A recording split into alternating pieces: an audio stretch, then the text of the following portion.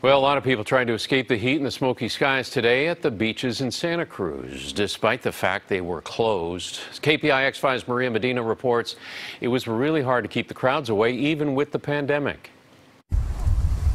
Quinn McLaughlin and his family Here they come. waited until the magic hour, 5 p.m., when Maine and Cowell beaches opened up in the last stretch of the holiday weekend. Well, you know, living here in Santa Cruz, I understand how you want to keep the influx of people to a minimum, because when it is busy here on a holiday weekend, it gets crazy.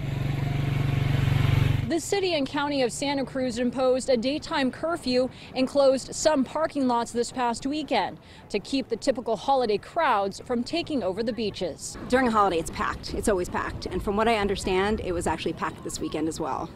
Even though it was closed? Even though it was closed. So how do you feel about the fact that people are still going to the beach even when it's closed? It's unfortunate, but people aren't wearing masks when they're supposed to. People are having big play dates when they're not supposed to. There's no lounging, no congregating, no glass bottles. Got it. Despite the signs to stay away, deputies and police found beachgoers anyway, but leaned toward education instead of enforcement. They were so scared right now, but now we're good.